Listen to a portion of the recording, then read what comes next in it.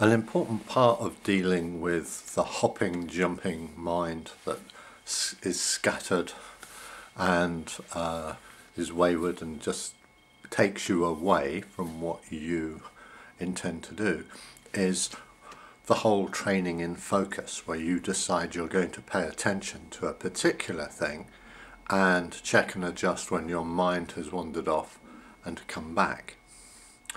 There's another very important way of dealing with the hopping, jumping, distracted mind. And in a way, it's almost the opposite of the intentional focus. So in this approach, it's what you could call receptive sensitivity. So you have an intention to just come into experience. So this is done in the context of not having any particular job or task or project to do at that moment. So you've put things aside, you've, as it were, ring-fenced your time. You're not going to have to jump off and do anything.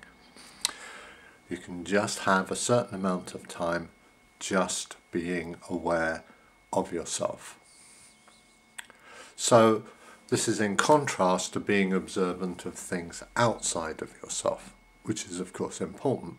But here the intention is to come in and to be sensitive and receptive and notice what's here in your experience.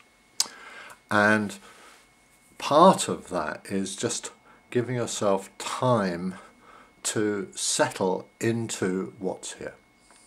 So the first thing you might point yourself is what's obviously here, in terms of my body, my general mood, my mental activity, what's happening, what's here. And then you just be present, feeling what's happening. And the mind might be used to jumping off, wanting to do something. You just come back to just this overall sensitivity. So it's quite a broad range of experience rather than a focus on a particular thing like the breath. So you're training the mind to settle into a broad awareness, a whole awareness, and stay with it and notice how things are connected. Now, a very simple example of that is that you might notice that there's tension in your body, and you might also then start to notice that you're slightly, on an emotional level, slightly anxious, and that your mind is jumping around about something. So they're connected. So in this way, you start to bring awareness, first of all and primarily, into the body. And that settles the tension in the shoulders, say, or in the throat. And that has an effect on your general mood and emotions and your mental activity. So by being aware of the obvious things first, awareness starts to settle you and calm you and just bring you into a more open state of what's here. Then you can start to notice the more subtle feelings, sensations, qualities that are actually going on in your mood, but also in your body particularly. So you have a sense of, well, actually you might have a particular feeling in your chest or in your abdomen or your belly, and you just come into it and you just notice it. Now, part of this approach of being receptive and sensitive to what's here is that you might notice things which are uncomfortable. And part of what one perhaps does is jump away from what's uncomfortable. In this practice and this training, you start to broaden your awareness and come into the range of experience from the comfortable and the pleasurable, the enjoyable, as a whole range.